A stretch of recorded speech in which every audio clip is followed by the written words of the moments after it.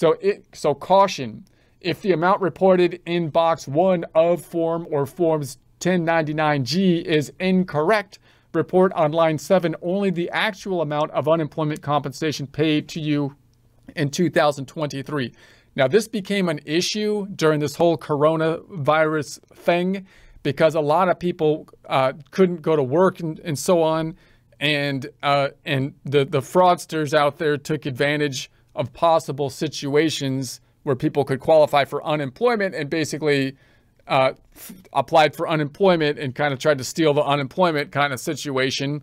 And that resulted in people realizing that when they got the 1099-G, which basically says that they have to include the amount they received in unemployment in income. And they're like, I didn't get any unemployment because someone else stole the Social Security number or something like that happened.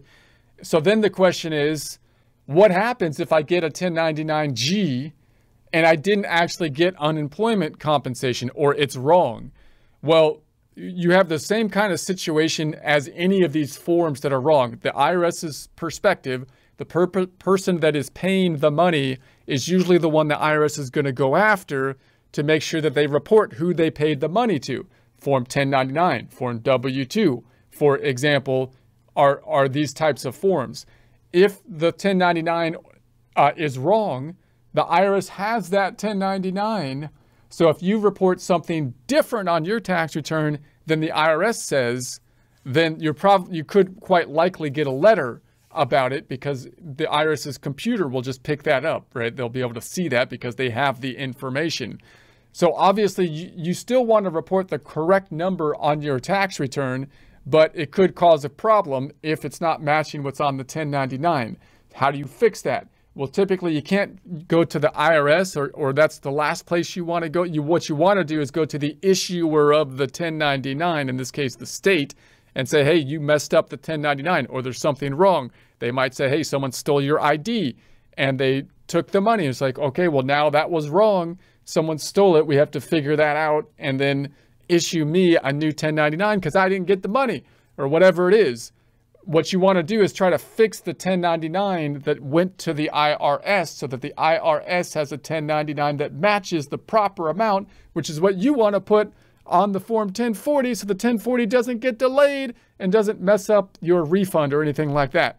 Now, there was a big issue with this kind of stuff with these unemployment 1099 forms. There's less issues typically with W-2 forms and other 1099s, although there are still issues. The same concept basically applies. The IRS has that information. You want to report the proper amount on your return, but if you report the proper amount, which is different than the reporting form, the IRS will most likely have a problem with that, could slow the refund and cause delays. To not do that, your best bet is typically to deal with the person who issued the form, the 1099, the W-2, and get them to fix it. And because the IRS is not going to be the one that's really good at fixing it, right? But there's a last resort. All right. So if you made contributions to the governmental unemployment compensation program or to a governmental paid family leave program and you aren't itemizing deductions, reduce the amount you report on line 7 by those contributions. If you are itemizing deductions, see the instructions on Form 1099-G. If you received an overpayment of the unemployment compensation in 2023 and you repaid any of it in 2023, subtract the amount you repaid from the total amount you received, enter the result on line 7.